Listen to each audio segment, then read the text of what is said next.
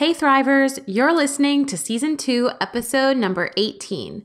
Today, Christine and I are sitting down to chat with none other than Marie Monville. Marie was the wife of the Amish Schoolhouse shooter back in 2006. And today she is here sharing with us her story. She is just such an amazing woman who has endured heartache and loss and come through to the other side even stronger and more empowered than before. She is just an inspiration we are blessed to have with us today. Welcome to The Thrive, a podcast for working moms. This is for all the women and moms listening. If you work from home, in an office, run your own business, or are the CEO of your family, this podcast is for you. Because at the end of the day, all moms are working moms. Rachel and Christine invite you to celebrate the victories, get advice, listen to their mom fails, and to know you aren't alone, to thrive in your everyday life. Hey everyone, this is Rachel and Christine. We are so excited to have with us a guest today who is local to the area, but also a speaker who travels across the country doing speaking and presentations for all types of events. We have with us today Marie Monville. So welcome, Marie. Thanks so much. Thank you for joining us. We're so honored to have you. Oh, it's so fun to hang out with you and your babies this afternoon. Yes. Disclaimer, this is another episode with the babes. Yes, Robbie and Dorothy are here and they've promised to be quiet and let their moms ask very good questions, so we should be good. So yes, if you hear someone burping or just, making some noises, it's the newborns. It's not us. We promise. But we know that we are in good company with moms of children of all ages who know the deal. So yeah, you guys understand how it is. So today we're going to be talking to Marie a little bit about her experiences, what it's like being a mom and a businesswoman and an author. I'm actually about a third of the way through her book, which is just amazing. And it's a tearjerker. It has had me already. So maybe I need to hold off on reading it because I've cried a lot recently. I know it's some postpartum, but maybe we'll wait a month before I dive into that. So Marie, tell us a little bit about yourself. Introduce yourself to our listeners. So outside of being an author and speaker, I am primarily a wife and mom. We have a blended family with 6 children. One of them is not at home, so we have 5 kids at home ranging in age from 13 to 20. Our youngest we adopted, and I'm sure that I'll get to that part of our fun story later on. But primarily, I love being a mom. That's what I always wanted to be when I was a girl growing up, and so while I do other things, that's certainly a very important component of my life. And I'm just so excited to talk about all things mom, business, life today. Yeah. Awesome. So as I was reading your book, you actually started fairly young. I did. You married your high school sweetheart, correct? I did. So when I was, 18, graduating from high school, getting ready to get married, I thought this is amazing, wonderful. And now being a mom with kids that age, I'm thinking, what on earth was I doing? Yeah. Yes. Because I look at them and I think there is no way that I would allow them to get married at this age. How do you think your parents felt at the time, though? Was it just more common, like, 15, 20 years ago? Yeah, and I think I had talked about wanting to be a wife and a mom since I was a little girl. Those were my 2 great life goals. Mm-hmm. So I think they were used to hearing me talk about that. They, had certainly gotten to know my first husband. We had met at church and, we knew each other's family and had spent a lot of time together before we got married. So I think they just kind of thought, that's probably Marie's next step. Yeah. And they trusted your judgment and are like, okay, she's ready. Yeah. That's so funny. I feel like I always joke with my daughter, like, when she says things like, we're best friends or whatever, it like melts my heart. And I'm always like, you're going to be my best friend, right? Until you're like 30. Forever. Like, remember this. Like, remember this when you're like a teenager. Yeah. But I always tease it, like, and you can't move out until you're at least 30. Yes. And she'll be like, okay. She has no concept. But like, really, I'm like, don't move out. Right. Yeah, I enjoy having my kids at home still. And, it's fun to see them move into different stages of life, but it is special to have them at home and have time with them. That's awesome. So tell us a little bit about how you became a blended family. Tell us. Yeah. Start at the beginning. Absolutely. Wherever you like to start. Yes. Well, I always tell everyone, obviously the main point of life transition for me was on October 2nd, 2006, when my first husband took the Amish Schoolhouse hostage. But really, in order to tell you the whole story, I have to go back further than that, because so much of what has happened in my life hasn't just been about the tragic events of that day, but have really been about some tragic events that happened before that. So let me back you up a little bit, and then we'll kind of move through my story. So, like I said, when I was going through high school, I just wanted to get married. I wanted to have a family, and certainly marrying my high school sweetheart, it was kind of like, yep, check mark, number one off the list. I'm very goal oriented. So I thought, I'm doing what I want to do, what my life is supposed to look like. We found out in our first year of marriage that we were expecting a child, and I thought, check mark number 2, I'm going to be a mom. What could be better than this? But I started to experience complications to the pregnancy around 20 weeks. They really had no idea why and just put me on bed rest, but it wasn't the answer. I went into premature labor on November 14th, and our daughter was born at 26 weeks.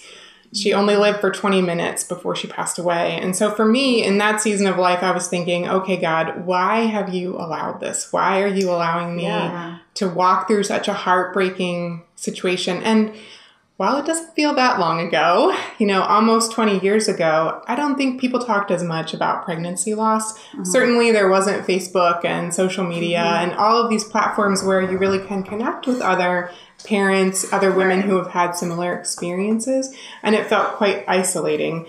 So for me, it was a very difficult season of trying to figure out, now who am I and what am I supposed to do with this? I remember laying in the hospital that very first night, listening to cries of newborns down the hallway and thinking, I can't believe that this is my reality. I never imagined going home from the hospital without my daughter.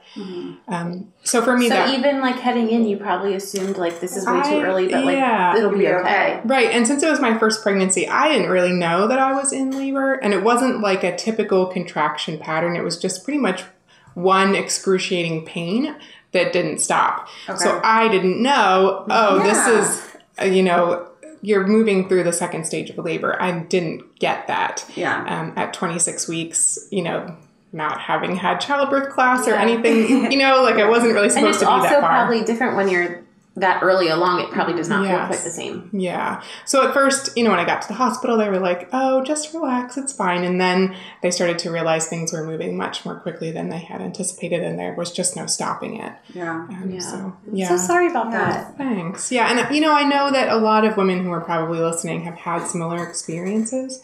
And sometimes it's not shared, or maybe not, it's a difficult thing to share.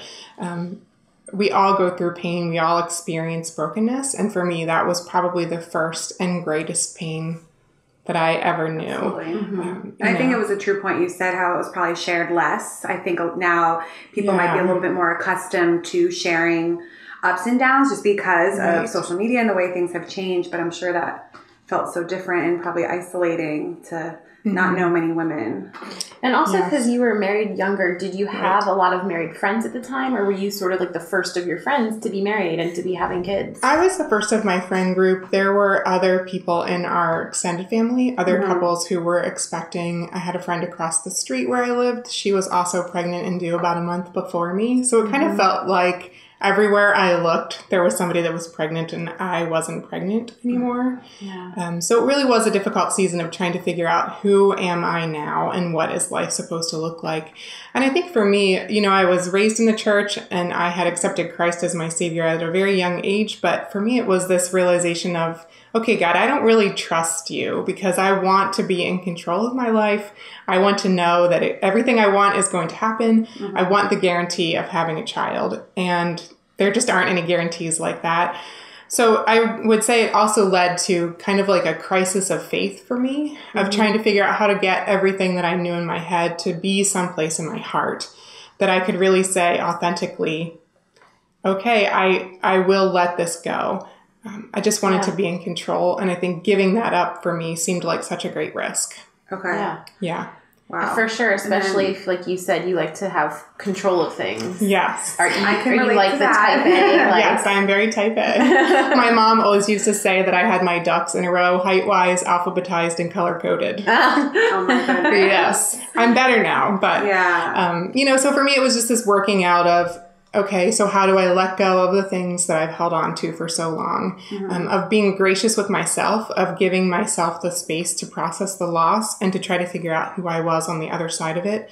When I didn't know what it was supposed to look like or what the healing process, was supposed to be or how long is this going to take. But just to give myself grace. And I think that's something that's certainly true for someone in any situation of loss. You want to know the time frame. You want to know when it's going to feel better. And it's really just not definable. But most of the time you have to be willing to give yourself the grace for the process. And how do your husband at the time then, how was that, how did this affect your relationship? How do you feel like you journeyed through that with him at the time? So looking back on it, I was certainly more vocal than he was, which I think is typical. Women tend to be talkers and we're more emotional and more expressive.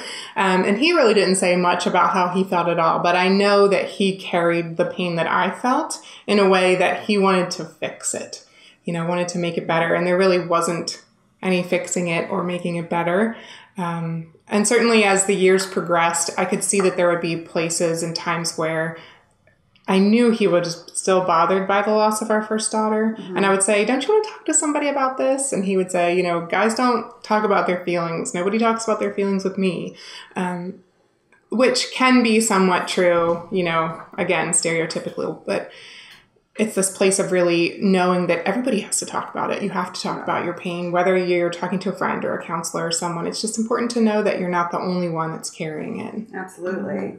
Yeah. So then what's the next stop on your journey? So for me, it went a couple years before I did get pregnant again. And in that span of time, God really did give me the healing that I needed to be okay with life as it was, to find joy in moments that I wouldn't have ordinarily seen as being joyful, to be okay not knowing what was coming next and knowing that it really wasn't in my control. So it was a season of great growth, which I think is also something that we typically find when life is hard. It has the opportunity to be a catalyst for growth in a place that maybe we wouldn't have wanted it, but still can be so beautiful if we'll allow it to be.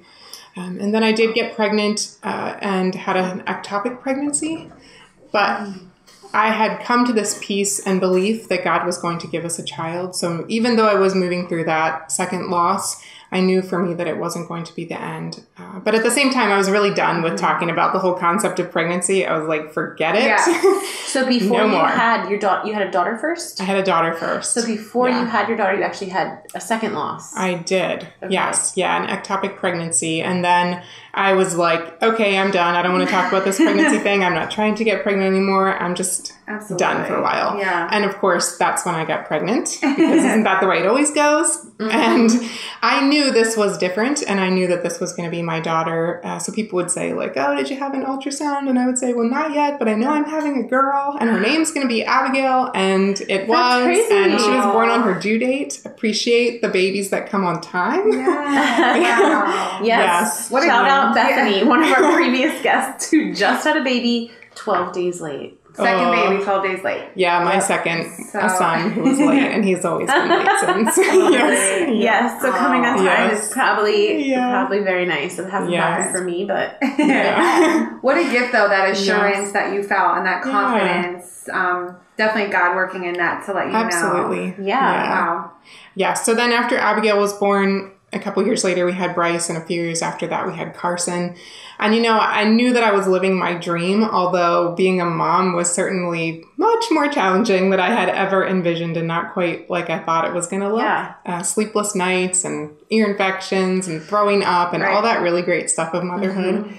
But I knew that God had given me the desires of my heart and had come to this place where I was really settled and just grateful for that. Yep.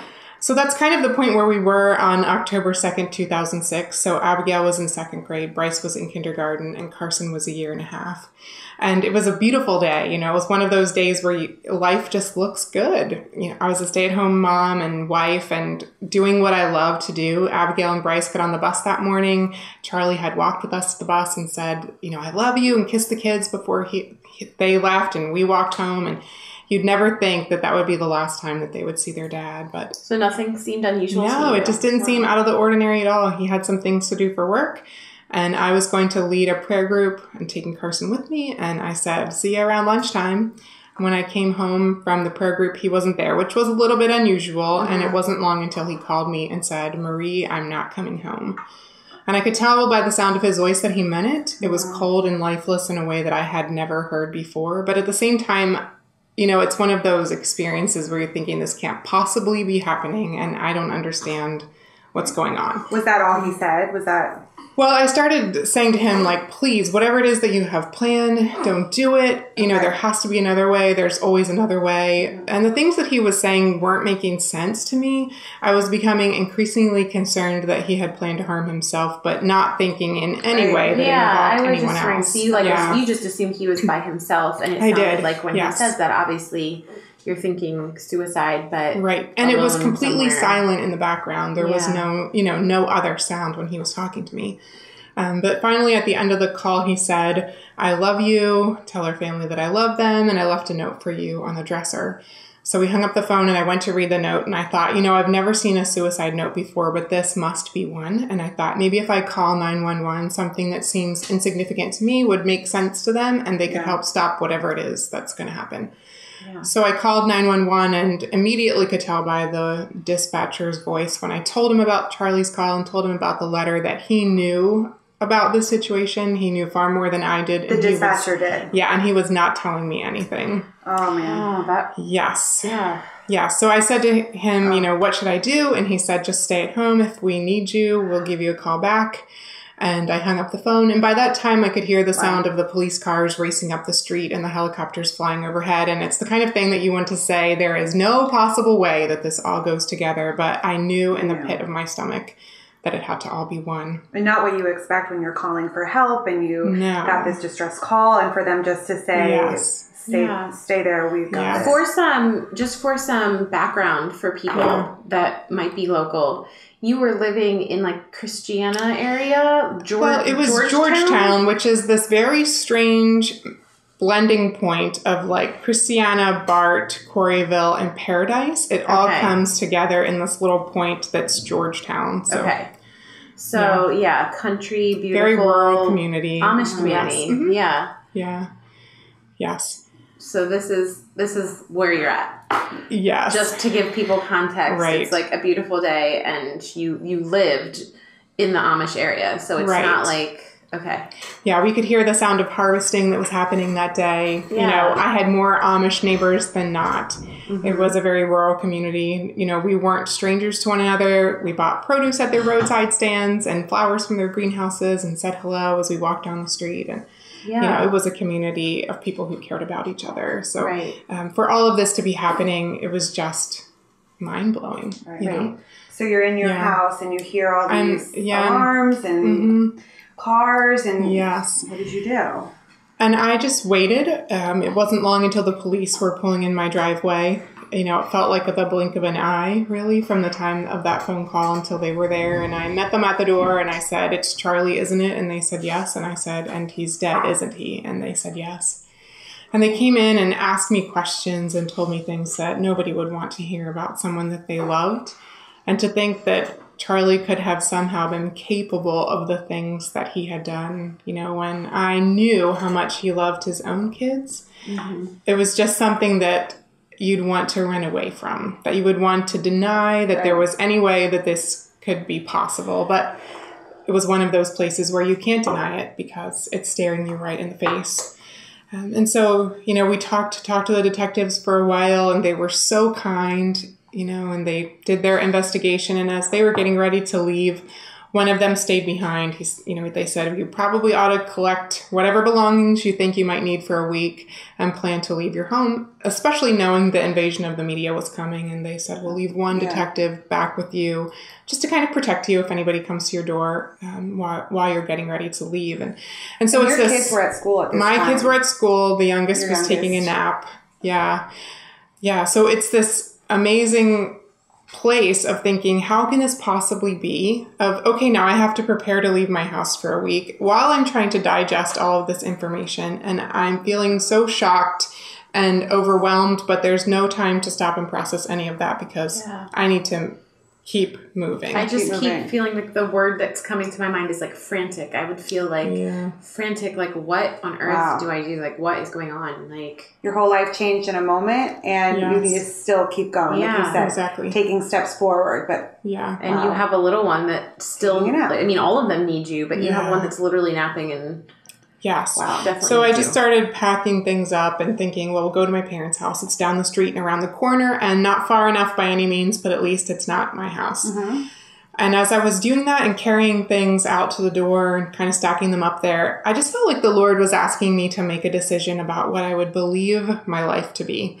And I knew that I only had two choices. I could believe that our lives were over and we were going down like the fastest sinking ship, or I could believe that somehow this God that I had read about in the pages of the Word, and I had heard people testify of him to be this God who had spoken to me and carried me through my own places of loss, that he would somehow come to rescue us. And it's really not that I was this giant of faith that day. It's just that I knew I was desperate.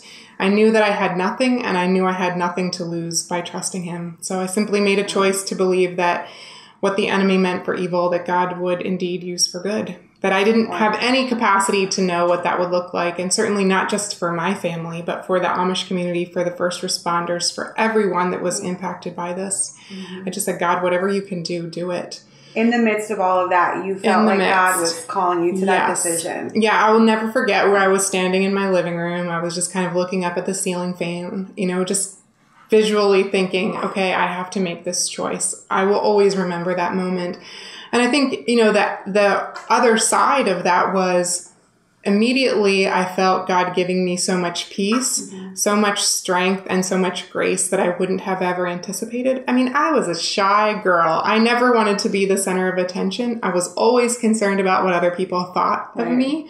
And suddenly I just had this strength and peace that I had never had before in my life. So if you would have said to me the day before that, if you would have said on October 1st, hey, Marie, you're going to go through some very traumatic events, your entire life is going to change in a matter of minutes, I would have said, absolutely not. There's no way I can survive that. Pick someone else, But on the same hand, if you would have said, Marie, you're going to go through some very difficult days, some life-shaking tragedy. But on the other side of this, you're going to see the way that God gives you strength, that he gives you courage, and the way that he brings redemption into your life. I would have looked at those circumstances and thought, not possible, but he has. Wow. Yeah. So you make that choice and you know that, like you said, God will redeem that, and what the enemy means for evil, he will turn to good. And you make that decision in the midst of packing. Yes. And then you leave. And then I left. I went to my parents' home. My mom had gotten my kids from school. I had called her and told her what was going on. She picked them up at school, which was amazing. It was right before the school went on lockdown mode and they wouldn't have been released. Wow. So my kids are playing in the backyard with my parents and they're laughing. They have no idea what just happened in their world. And I'm sitting in their living room thinking, I cannot believe that I have to tell them that they no longer have a father and about the way he chose to leave. Because it wasn't just that they lost their dad. It was the way they lost him. And I was sitting there and I was saying, God, you know what? You've got to fix this because I can't. I cannot fix this. But this was not supposed to be their reality. Right. This wasn't supposed to be their story, and you have to fix this. And I just felt like he was saying to me, you know what, Marie? I'm not going to fix it, but I am going to redeem it. And in that moment, he took such weight off my shoulders of feeling like every word, every choice, everything that I would ever do mattered. Because until that moment, I was thinking, I don't know how I'm ever going to overcome this. I don't know how, as a single parent, I'm going to be able to get to this place where I can overcome their loss. I mean, I love my kids, and there isn't anything I wouldn't do for them, but thinking in one moment, I'm going to have to shatter their world, and then how will I help put those pieces back together? Right. It just seemed like too much for me. But in that place of feeling the Lord promised me that he was going to redeem it, I knew that, yes, I would always want to be the very best mom I could be. But it didn't mean that I had to be perfect. Right. I just had to do what I could do on any given day. Because every day, who we are looks a little different. And I'm sure that has followed you. It has. since then. Absolutely. Yes. Yeah. Well, I can't wait to hear, just how you picked up those pieces then. Yeah. And this is like about the point I'm at in your book. Okay. So I feel like I've been having a surreal experience that like I have read this, and even though I remember hearing about what happened on the news, it was national news. It was everywhere. Yeah. As I've been reading it, it still just feels like this like far away thing. Sure. And speaking to you is just amazing to hear. This was real life for somebody. This isn't just a story. And I feel like as a mom, I can just imagine like what had to be going through your head. Like this actually happened.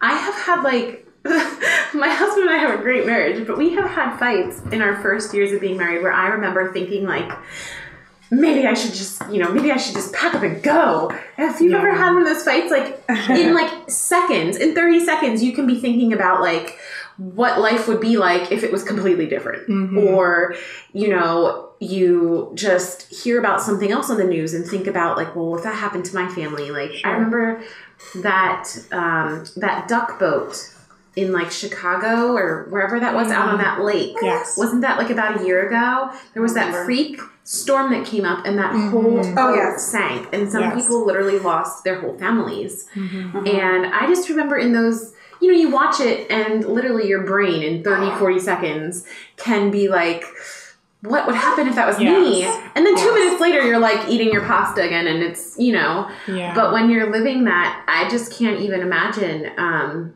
what your thoughts must have been. So we're going to take a quick break and then we will be right back. Got to get the babies comfortable again. And we'll be right back in a few minutes.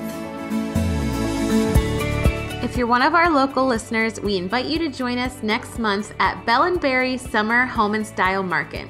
It's happening Friday, July 19th from 6 to 8 p.m. and Saturday, July 20th from 9 to 3 at the Lampeter Cafe. The market is organized by our very own Christine and her event planning business, so I know it's going to include an awesome lineup of vendors.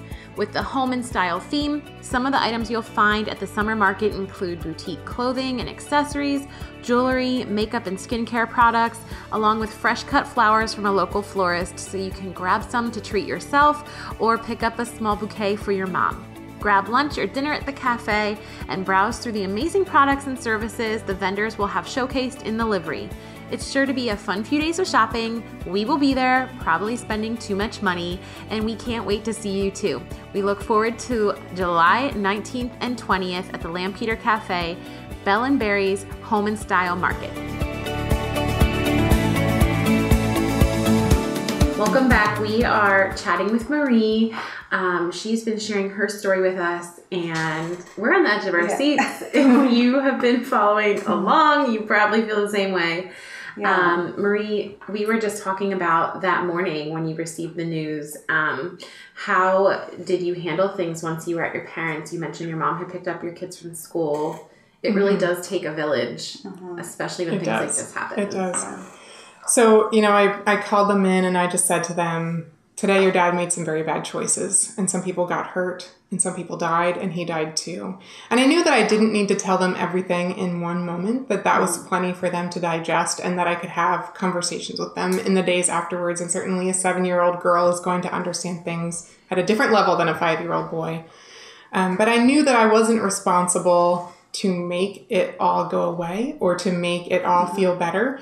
And I think certainly the thing with grief is that you have to be willing to process it. You can't just push it away and deny that it exists. And I wanted to be present for them, allowing God to heal me and help me walk through my own path so that I could then in turn help my kids do the same thing. Do you remember in that moment how your children responded to that news? They were just quiet and a little bit crying. And I'm thinking to myself, how do we get out of this? Like I knew how we were going to move into it, but I had no idea how to get out of that moment. And then, just in the beauty of God and in children, my 18-month-old looked at his brother and said, do you want to play? And it was kind of like, the icebreaker that we needed to be able to somehow move from that space. Wow.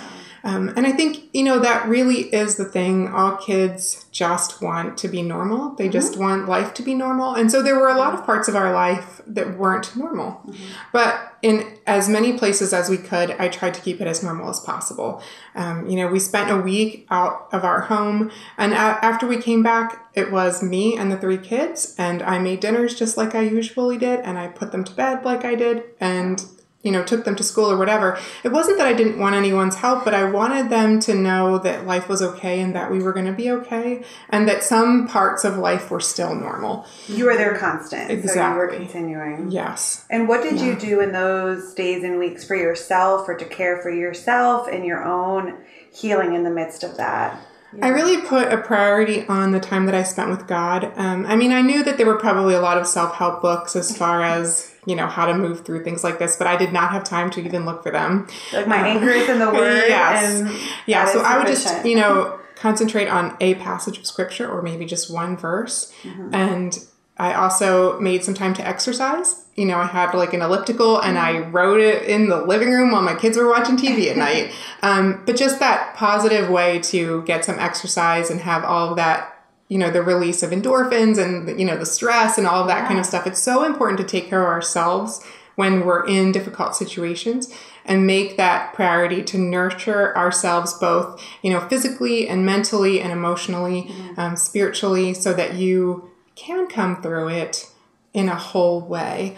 And I just was asking the Lord, I was saying, okay, God, I don't want to miss an opportunity to connect my kids to you, but I don't really know how I'm supposed to look at life now, because all I was seeing were these devastating circumstances. Mm-hmm. And I felt like he was reminding me of a scavenger hunt that I had gone on as a child, and just that anticipation when you are getting a clue and knowing that sometime you're going to find a prize. And I felt like he was saying, Marie, that's how I want you to approach your life, as if you're on this incredible scavenger hunt with me. And when you least expect it, there I'll be, giving you some kind of clue as to my love for you, or surprising you with some kind of prize. And that's really been the thing that I've tried to keep in mind, beyond this last decade of life since then, that life really is about perspective, and I'm going to find whatever it is that I'm looking for. And I think if I would have made the choice that day to think that my life was over, it wouldn't have changed anything that God did in my life. It would have changed the way I would have been able to see it, and that would have ultimately changed whether I could receive it or not. God is good and he loves us, and he's going to pour out his love on us all the time. It's just up to us to receive that. So, for me, going forward from that day, it was really an opportunity to say, okay, I want to look for where God's at, and I want to look for the way that he's meeting us and what he's doing in our lives. That's not just about how devastating all of this is, but that's about the goodness and the wholeness of who he is and who he's creating us to be, even in these circumstances. Like you said, that your perspective was that it wasn't going to change. Yes. Nothing that we do is going to change who God is. Right. Yeah. But I just never thought of a moment of grief that way. What are you going to fix your eyes on? What are you going to search for? And when you're searching for the goodness of God, you're going to find it. Yeah. Yes, absolutely. I feel like on like a more tangible level, when it comes to grief, I just think back to when my grandfather passed away. It was terribly sad. Obviously a completely different type of situation. But it was one of those things. I can still remember how sad we were on that day that we found out, and then the day of the funeral. And my mom has this huge family. I think at Thanksgiving this year we had 74 people. Not Amish in any way. So in Lancaster, sometimes people are surprised to hear that. They're like, oh, we must have been Amish. Yes. We weren't. We were just a big family. But I remember, regardless of how sad all of us were, and it is a time of grief, especially the younger cousins that had no clue what was going on, and the little ones. It was just this day that brought everybody together. And how often does that actually happen with that many people? And I feel like I have pictures that we took of the little kids just happy and playing, and for them it was just this wonderful day to get together with their cousins and their friends. And you can wallow in it, or you can look at the legacy this person's left, look at this, this opportunity that we have now because of this terrible thing that happened. Mm-hmm. But even just in that in that way, I'm sure it brought your family closer from what I have read. Yes. They were definitely there, and they didn't live far either. No. So Yes. that is always nice. I don't think you're the only one in Lancaster that only lives a few houses down from your parents. Yes, exactly. And I think for me, it really made me look at my life differently. I think tragedy, you know, it often does that. It makes you look at your life differently. It made me think about all the places where I had wasted time or had wasted opportunity or had doubted myself. And I really wanted to change that. And I wanted to know who God had created me to be. I felt his strength and his presence and his peace in such amazing ways, you know, in the days and weeks and months after all that happened. And I wanted to live like that all the time. I wanted to see those places where he was meeting me or encouraging me to think about things in a different way, encouraging me to see myself in a different way. And I thought about all the times that I had kind of discounted myself or doubted myself. And I mean, I totally am a different person today than I was October 2nd, 2006. And I really think for the better, you know, that I see myself as more capable, or I identify my dreams and goals and go after them. Because life is too short to waste wishing that it could be different, you know, and for me, this was the opportunity to have it be different. So I did want to ask, before we dive too much into just where you are now, well, I'm sure this is part of that. How did you get through, obviously you're grieving, this is a loss, like you've explained, like this was completely unexpected. You had no clue your husband was capable of things like this, but I'm sure not only were you upset, obviously, because you were very much in love, but how did you deal with the actions he had taken? Were you angry? You know, it's not like when an older person dies and, they live this great life and, you know, it's easier to accept maybe. Well, there's a whole lot more you were having to work through than other losses. Yeah, I guess I'm just wondering, like, how did you process that? Like, how did you handle the anger, or was there guilt, like feeling like, I don't know, you're tied to this person that did these terrible things? So I think, you know, for me, for my parents, for Charlie's parents, we talked about it a lot afterwards. Like, how did we not see this? How did we miss it? We were all together the weekend before this happened. How didn't anyone see anything? But there just weren't any signs. So I think, you know, we did work through that whole place of feeling guilty, or guilt by association. You know, which I think is something that a lot of people can feel when a family member does something that's wrong. But beyond that, for me, as I read Charlie's letter, I could see clearly that the loss of our first daughter had led to this place of great anger and bitterness that he held towards God, that he had never recovered from that loss, but that he had kept it really hidden away in his heart. And I thought, you know what, if this is what anger and bitterness is capable of, then I don't want them. And so while I would want to feel just angry about what he had done, I knew that that wasn't the answer. And the answer was allowing God to help me forgive him. So it wasn't like it was this one-time experience. And I think for me, it was this place of great sorrow. You know, sorrow for the pain that he caused the Amish family, sorrow for what the first responders experienced that day and the trauma that it led to in the aftermath of their lives, sorrow for the loss that my kids faced and that my family faced, sorrow for me and the brokenness of the dreams that I experienced. So it was just, I would say more than anything, it was a place of profound sorrow. But we read in the Word that Jesus invites us into this place of sharing his sufferings so that we can also share in his strength.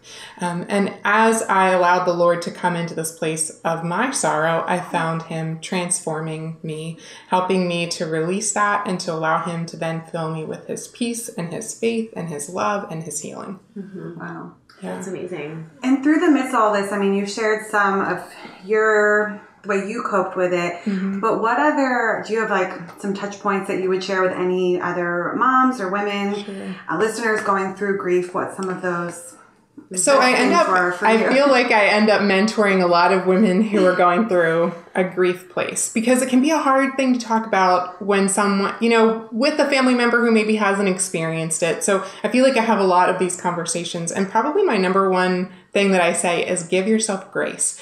The way you're feeling is normal. It's really easy to feel like you must be going crazy or there's totally something wrong with you. But a lot of times the feelings that we have are normal from the brokenness that we've experienced. So I think, you know, just giving grace and knowing that it is a process and allowing the process to look like whatever it does.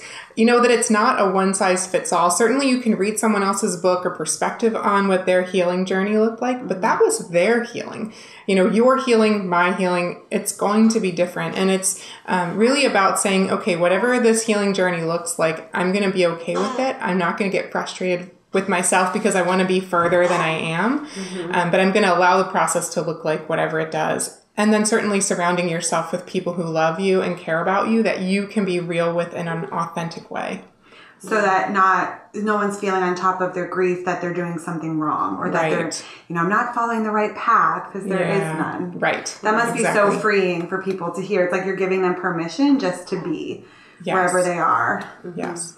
Wow. Yeah. What would you say, do you have any, like Christine was saying, just any tips or just like there is no how to, but for a mom that might have kids, is there anything you learned from even just the way you sat your kids down?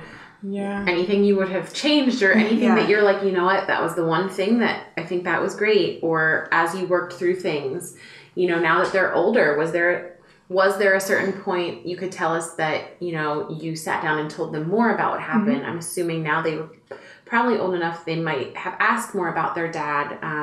What does that look like? So I did tell them everything that had happened for my ones that were in school. I knew they needed to know everything before they went back to school, because I didn't want to risk them hearing something on the playground that they would think, there's no way that could be what my dad did. So I did tell them the truth in its entirety. And I think, as a parent, we think about all these conversations that we're going to have with our kids as they're growing up and things that might be uncomfortable and whatever. But I think it's really important to be honest with our kids, to be truthful with them, to be direct.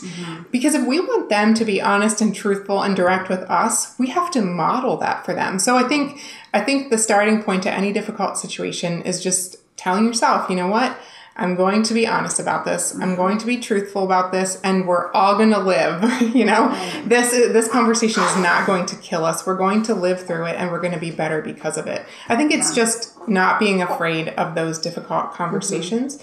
And for us, we've had a lot of conversations in the years since. I don't want this to be something that my kids, we only talked about when it happened. And then as they grew, they could lock it off in some remote place and think that it really didn't exist. Right. Because then they'd have to go through it, as a teenager or an adult in a way that maybe would be more traumatic. Right. So we do talk about it from time to time, just to remember the things that happened, but not in a place of just identifying the devastation, but then also identifying the redemption, the beauty, the things that they can say that are good beyond that. And I don't just talk about Charlie from a negative perspective. I also talk about his favorite foods and things, that he enjoyed doing, because I don't ever want my kids to think that they have to be ashamed if there's something similar to them. Like, oh, hey, I love banana cream pie. My dad loved banana cream pie.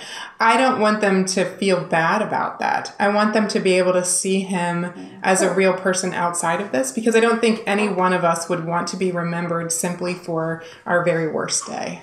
I never would have thought of that. Wow. And I think it's really impactful when you said you want to have those hard conversations to model that for your children, and to be the one to bring them that truth first. And that goes for huge things like that conversation, but I'm sure other conversations you had since then as they grew up and became teenagers. Sure. Yeah. And also how you can present that to them, but know that you're not responsible. You shared that for how they feel, or maybe what they're going through. You're trusting the Lord to work in their lives as you're being obedient to what you feel like you need to do as their mom. Absolutely. And I think, that perspective of redemption is important, because as parents, we want to think that whatever it is that we tell our kids, they're going to listen to us and they're going to do it exactly like we said, and they're never going to have a problem. That's not However, yes, I'm going to suggest that most of the time they make their own choices. And, sometimes our kids are walking out difficult stories that maybe weren't what we had wanted for them. But it doesn't mean that God can't do something incredibly beautiful, even in the midst of something we wouldn't have picked. Like you said, you just keep looking for it and waiting expectantly. Absolutely. Because he's going to do it. I like that. I just like that perspective, and I feel like that's something I'm going to tuck away so that if I need that at some point, I really like thinking of things like that. Well, I know, maybe I will read your book a little sooner than a month because I want to hear the ins and outs of everything. But I love how this journey that you've been on in your life, this whole story is even touching me and for different reasons, and just your experience as a mom and having hard conversations. I saw a meme on Facebook recently that said, in this family, we do hard things. And that is so encouraging to me, not to be afraid of those conversations or the times that will come, because the God we serve is greater than all those things. Absolutely. Your story so transcends all of that. Yeah. So how did you become a mom of 6? Yes. So short and quicker version. There's all kinds of funny stories to go along with that. But I married my husband, Dan, about 8 months, I guess, after all of this had happened. I never would have thought that I would get married so quickly. And if I had heard anyone else living this story, I probably would have said they were doing it wrong. But God has a funny way of having us do things that we think are crazy. And I cannot imagine life without Dan. He's phenomenal. Just an incredible support to me, and the way that he loves our kids is amazing. So when we got married, we had 5 kids ranging in age from 2 to 16. So we were doing potty training and driver training and everything in between all at the very same time. Why not? Yes. Yes. And then a few years ago, we adopted our son from South Africa. He'll be home with us 4 years this summer. And for me, I think I had always had adoption on my heart ever since I was a little girl. But then certainly, seeing my kids lose their dad, it made me think about loss a little bit more precisely and what that looks like for kids around the world. So, we had this incredible adoption journey, just 1 year, start to finish, till we brought our son home. And I cannot imagine life without him. Life was busy and crazy and chaotic and wonderful and all of, anything before we adopted him. And certainly you wouldn't think in those moments that it could even be better or more. Right. But I can't imagine life without him, just the way that I think each one of us is probably a better version of ourselves because of him. He has a smile that just lights up your life, and he's funny and tells it like it is and isn't afraid to say what he's thinking, all of these things that I wouldn't change for a minute about him. Somebody was asking my mom after we came home, to describe him. And she said, well, Marie's other children, right? And they said, yes. And she said, well, he's just the complete opposite. Like where my kids are more reserved and quiet and, and shy and all of that kind of stuff. He's a little bit more the other way. So that is too funny. Yeah, it's just been a really beautiful story. And I think, I think about myself back when I was that girl who lost her first child laying in the hospital thinking, am I ever going to have kids of my own? To come to this place now where we have 6 kids and, the journey of redemption to get there. And I think for me, that's really what gives me the passion to share, whether it's through my book or through speaking or just through one-on-one conversations, with people around the world, is just that we all go through difficult circumstances. We all go through pain and loss, and it's profound. It changes us. And in those moments, it's hard to believe that life is going to get better or that it's going to feel different than that. But while we all know pain and loss, we all have the opportunity to also know redemption and restoration.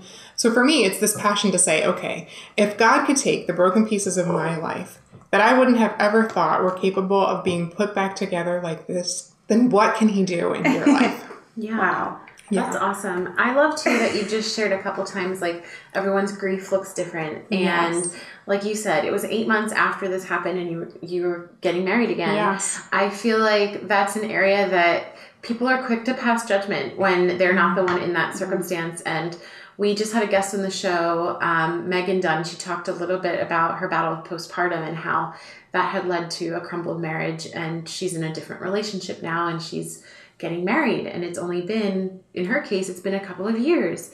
But there are people that would be like, oh, that's so soon. And you know what? It's not your journey. And every situation is different. Everyone processes things differently. Yes. For some people, it takes more time, less time. Maybe you just need time to yourself. And I feel like that's really empowering. And I'm just, I don't know, as a mom and as someone that's on social media a lot, I feel like women need to be supporting other women instead of judging or, you don't know. Right. I always think too, like, just when you see people in public or a difficult kid or something, like, you don't know, maybe they have a special need, or maybe that mom is having like an awful day. And I heard a speaker once say something about, when you see a mom, struggling with her kids at the store, if you have a second, help her, or just be the person to say like, you know what, you're doing great. Yes. Because I've been that person. I've had to, scold my kids, and it's embarrassing, and you feel like all eyes are on you. Yes. And to just hear another mom be like, you did the right thing.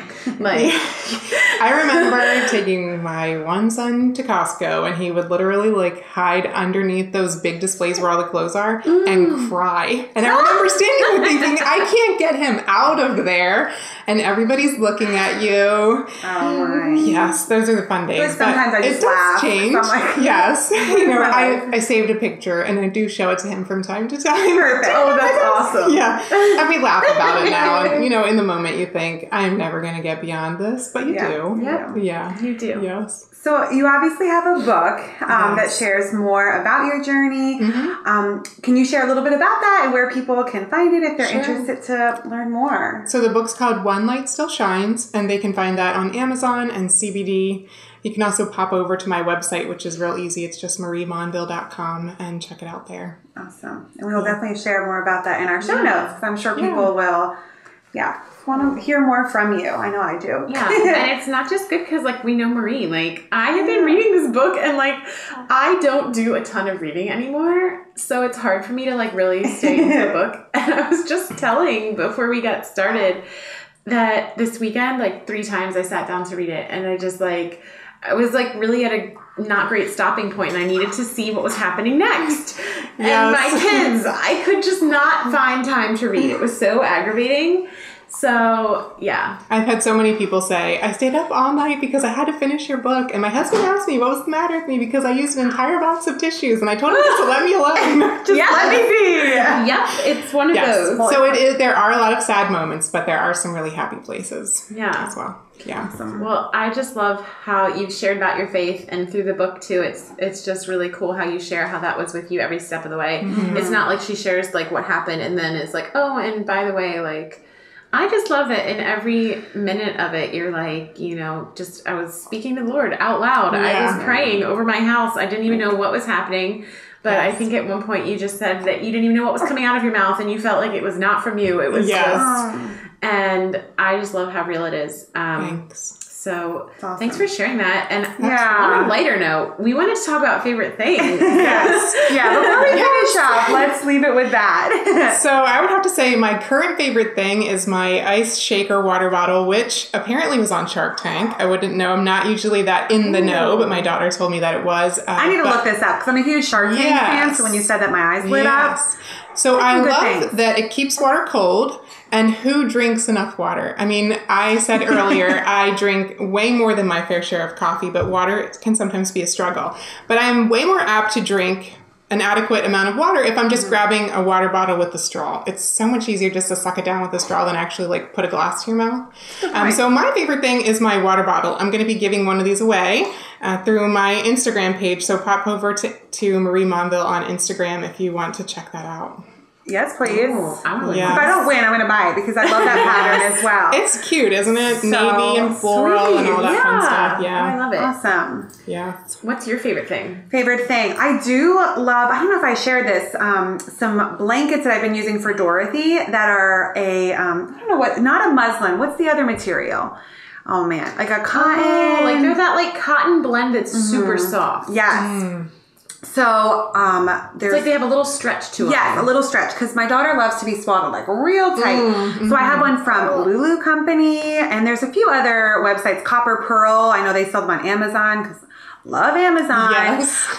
But they're just really soft blankets that I never had with my first daughter. I used the Muslim kind, but I'm just really loving them, because I can pull her so tight, and she just looks like a little burrito. So, favorite thing, making my child look like Mexican food. What about you, Rachel? I just have to say this because you brought up Mexican food and you know, wrapping up your child. Yeah. Well, we do the same thing. We swaddle Robbie at night, and his name is Robbie.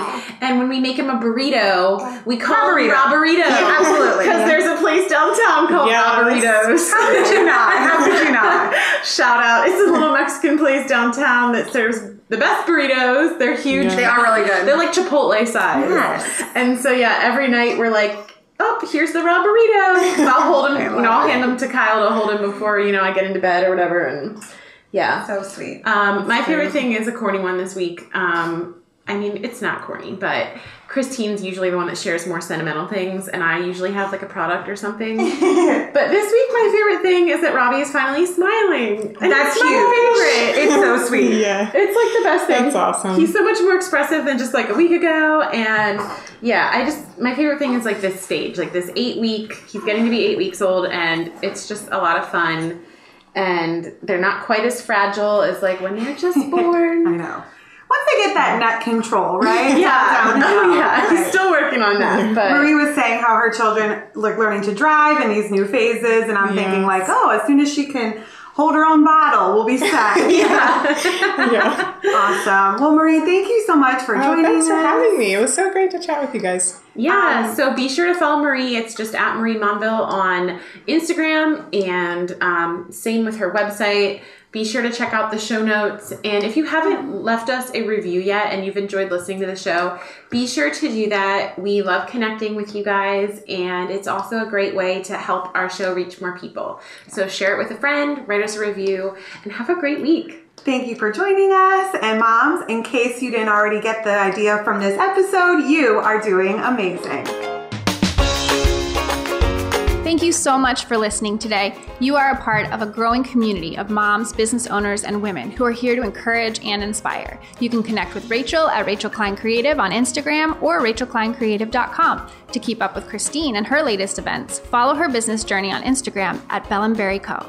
And if you want to be first to know about upcoming guests and giveaways, sign up for the Thrive Podcast email list today. Simply visit rachelkleincreative.com/The Thrive Podcast or follow at The Thrive Podcast on Instagram. If you've enjoyed listening this week, or you've already added our show to your favorites playlist, we'd love for you to write us a review on iTunes. Your support and positive feedback allows us to keep encouraging moms and business owners each week.